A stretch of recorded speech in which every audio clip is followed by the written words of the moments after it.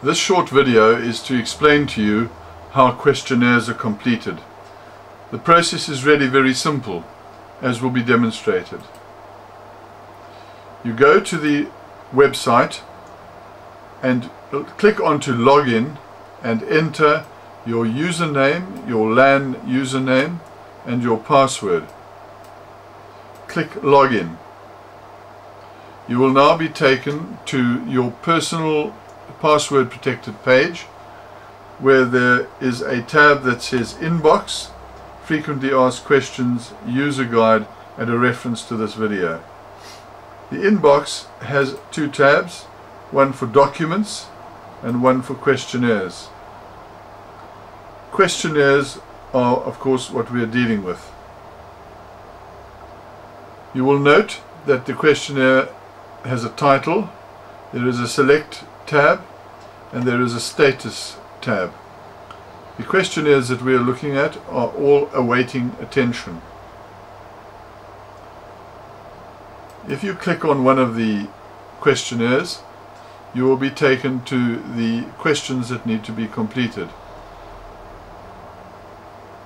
Please note that there is a time limit for completing the questionnaires.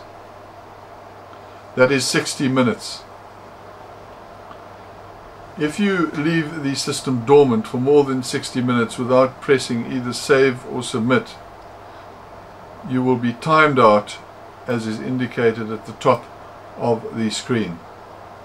Whenever you press save or submit, the 60 minutes starts to run again. Going now to the question.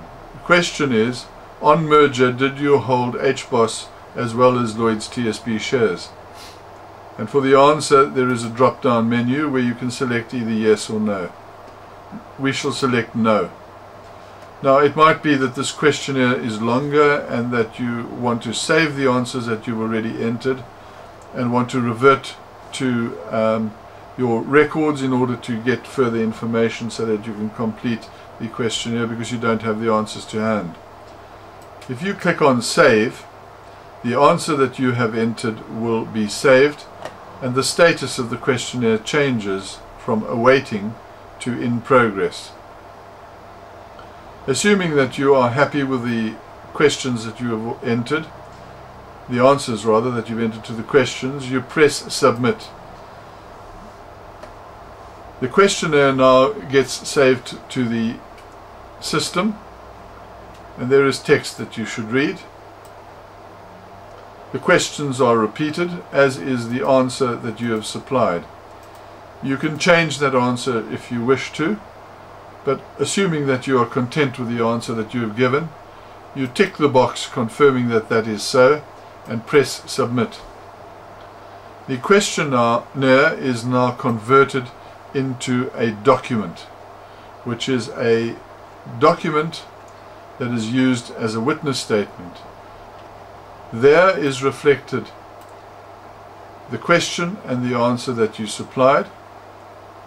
You fill in, you print this document, you fill in your name, the date, and you sign it,